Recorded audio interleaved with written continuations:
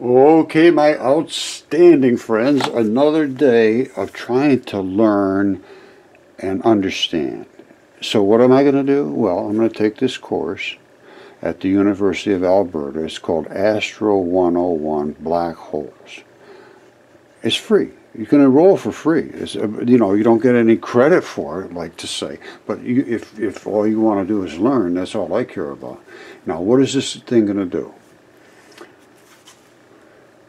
What is a black hole? Do they really exist? How do they form? How are they related to stars? What would happen if you fell into one? How do you see a black hole if they emit no light? What's the difference between a black hole and a really dark star? Could a particle accelerator create a black hole? Can a black hole also be a wormhole or a time machine? And then they go through all kinds of things about what the current thinking of black holes is. Now, I am going to take this and I'm going to try to interact and see if I can, have them look at my research and see what they think of the dark particles that I found and I believe how the black hole does form and the one that the Russians created in space. So we're going to get into that very shortly. All right, this is how easy it is. Coursera, nobody's paying me from Coursera or anything to talk about them in such a positive way, but they have been instrumental in my ability to understand what mainstream is saying versus what I'm saying. And I do this. I go for the full course, no certificate. I don't pay anything. You have access to everything, but you don't pay anything. If you pay $49, they'll give you a certificate. But regardless of what it is, you should get a book like this. Just get one of these and write, I'm going to do the black holes or whatever it is. Or just do sections. I put tabs on them. But anyway, that's what you should do. And then you can go and present that to a prospective employer that here's what I did, and here's what my notes were, and here's what I wrote down, and here's what they talked about, and here's my understanding of this. Summarize things. Do it right. I just sort of lay it in there because I don't really care about going to impress anybody at this point. But you should. You should do it right. If you're going to do it right. All right, so anyway, all you have to do is hit continue and bang, you're in. That's it. It's 2 seconds. And it's free. No charge. All I did was hit start. Here it is. Welcome to the course. You can now access the course materials. Start learning. Now this is the University of Alberta, but they're all over the world, and I mean all the ones that they've always said were the top universities. Now, I have never had any success with any of them really relating to the things that I say, because I will almost always have a different interpretation of things than they do, which I had hoped they would engage, but I have never really had that happen. As a matter of fact, I've had the total opposite of that in 100% of the places I went, and I went to a lot of them. So anyway, let's see, we're going to start learning. Here we go. All right, so this is how simple it is. Welcome to week 1. It was one click, and here it is. And then you go to the discussion. So I clicked on go to the discussion, and here's what comes up. Introduce yourself, and then the community guidelines and so forth, and black hole fascination, and and then there's all kinds of people that are making statements. Now, I am going to make my statement about if they would look at my research and comment. So let's see if anything happens with that. Okay, so I'm in the course. This is what I'm asking. Hello, this is Roger. I study light and subatomic particles. The standard model does not work, but dipole flood theory does. This is the new atomic model where there are only muon and electron neutrinos, which are called diracs, and they make all matter. They are white and black, which create photons.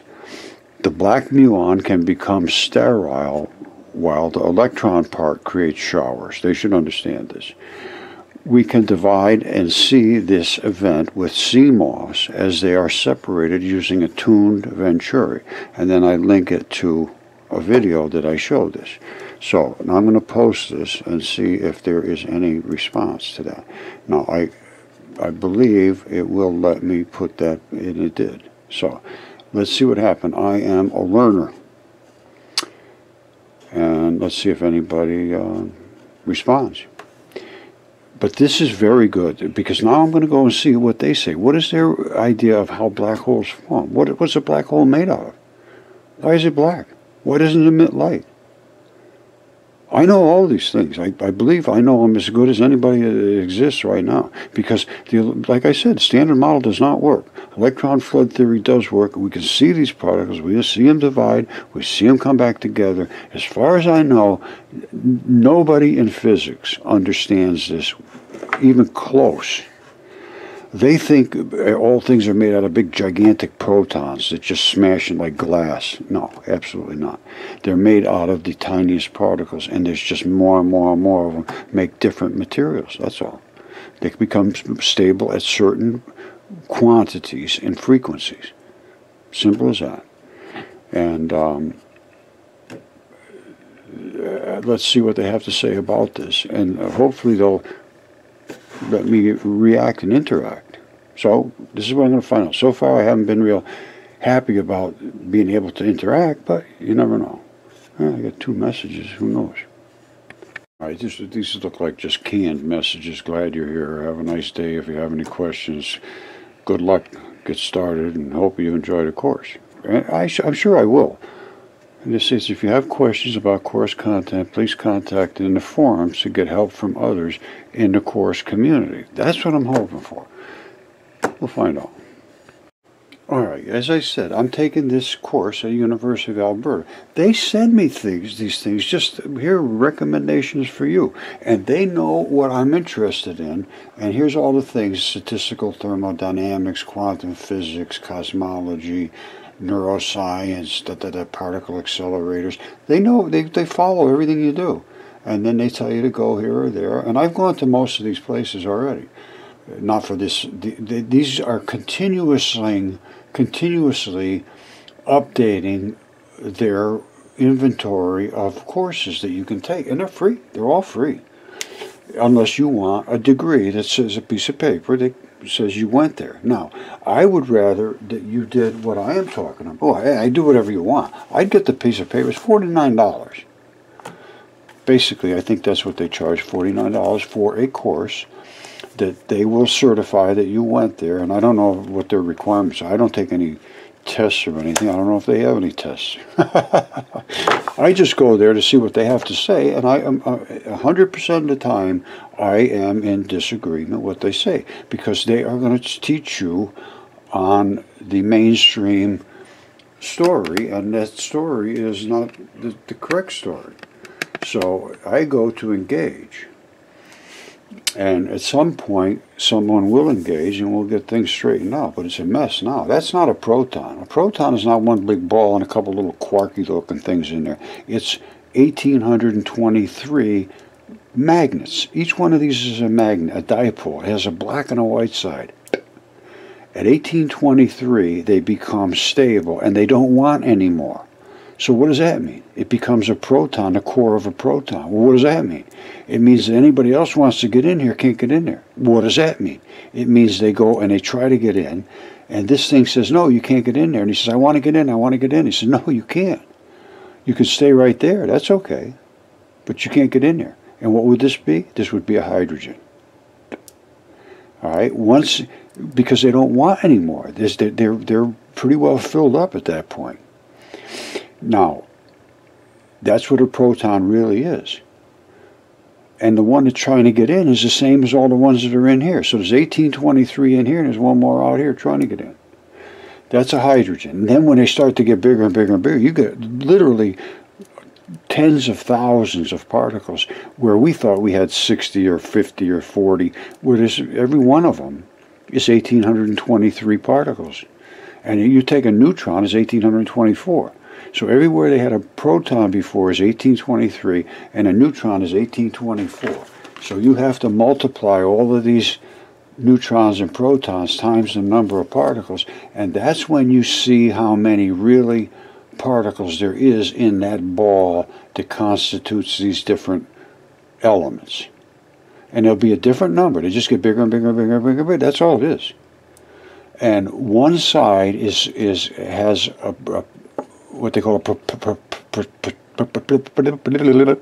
propensity, an inclination. It wants to bond with something way down here, because this has 7 electrons, this only has 1, and they want to have 8 altogether. So, but you can have 5 up here and 3 over here, and all kinds of different combinations, and they just filter into each other, just like if there was 2 of them right here. All right, here's 2 of them. All right, they were just little. I'm just making them smaller, but there's 2 of them. Now, what happens? Normally, they're going to push away from each other. But if there's just enough electrons out here, and there's just enough electrons out here, they're going to hook together. This is going to say, well, if you want to come over here, you and I could get together, and we'll just hang out as a ball, one hanging into the other one, and we'll float around like this. That's fine. And we may find somebody else who want to push you away, and I'll take them. And that's how chemistry is done. It's done with these little bitty things, not these huge particles. You never get anywhere with this. You couldn't possibly even come close to the complexity of life with these limited number of particles. And not only that, every one of these has isotopes, which just means they have either not enough electrons or too many. And they just disregard those like they don't even exist. There's such a complexity going on here, and this should explain why copper and things like that are so conductive, and other things are so resistive, and other things are so heavy in electrons, and like hydrogen, why is it so explosive? And it's only got 1 proton and 1 electron. How could that be so explosive? I know exactly why. It's because when you spark it, the hydrogen loses every single electron, every single particle in here, and becomes explosion like you wouldn't believe. You set off hydrogen with oxygen, and you got a bomb, and the hydrogen and oxygen is just nothing more than water. But in the H2O2, you're going to get a gigantic explosion and a little bit of water vapor. You want to see it? Why not? See, this just showed up. This is kind of unusual. This just showed up about I've been invited to discuss Richard Mueller's paper on mass of the electrons neutrino. And that's what we're working with, these neutrinos. Just what I'm just talking about right now. Just came in 22 minutes ago. And I don't follow anybody, to be honest with you. Richard Mueller, I don't know who he is, but academia thinks that I'd be interested based on the papers that I write on academia. I wrote a lot of papers. And just like this guy, James Tour, is Dr. James Tour. He's all upset at academia because they won't let anybody in that they don't want to get let in. And you can write all the papers you want to write. It doesn't mean anything.